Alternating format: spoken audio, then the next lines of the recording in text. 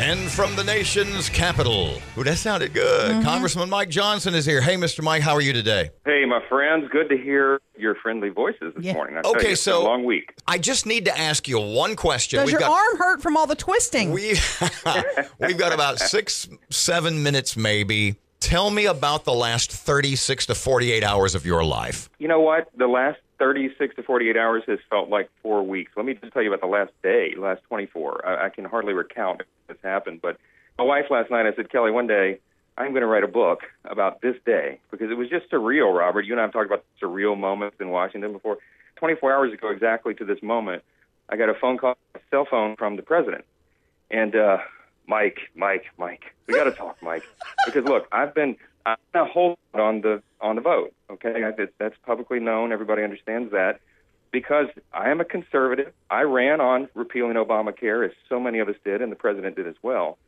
But the bill in its form 24 hours ago, I just felt like was not going to do the job. It was not repealing many of the mandates in Obamacare that have been the primary reason that premiums have gone up so high. Excuse me, Mike, pardon me, and you can get back to this, but I've got to know, when the President of the United States is on the phone, when he's called you, and basically your response to him is no, how does he respond? He doesn't give in. You know, he wrote The Art of the Deal. He's a negotiator. In some way, he kind of enjoys it, and I do too, because that's my nature.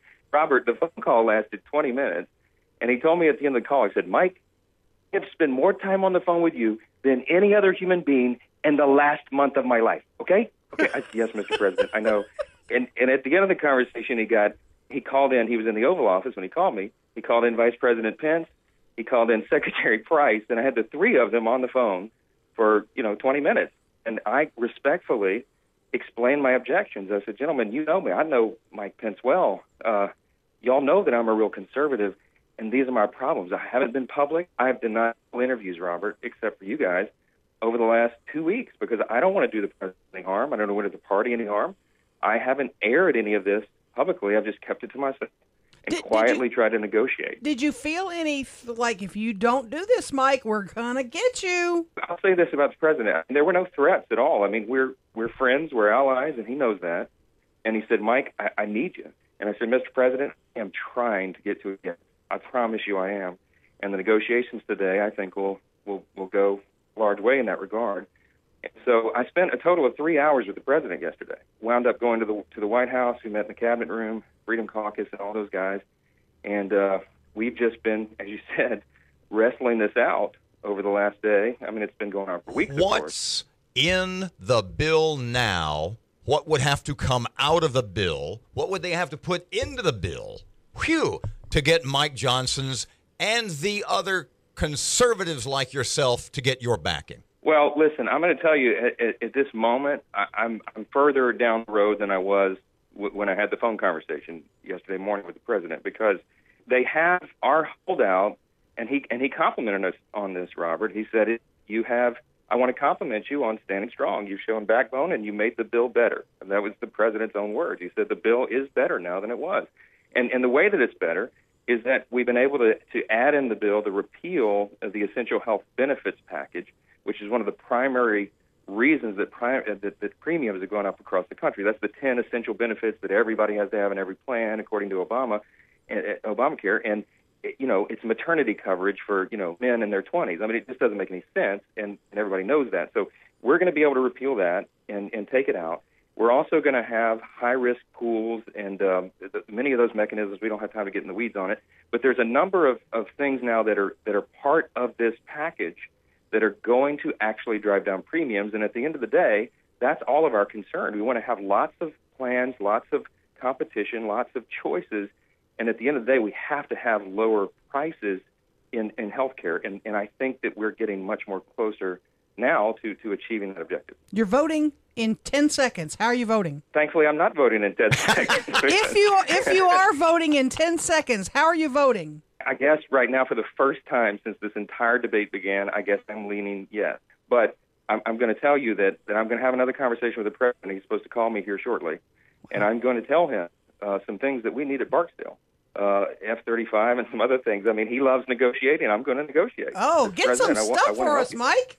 If that's how this works. But what about the Senate? If it can get Mike Johnson's backing, what chance does it have in the U.S. Senate? That's the big question, Robert. I can tell you that if the president engages with the Senate as he has with us, respectfully, but with great. I mean, he's stubborn in the way that he does this, and that's a good thing. That's the deal, right?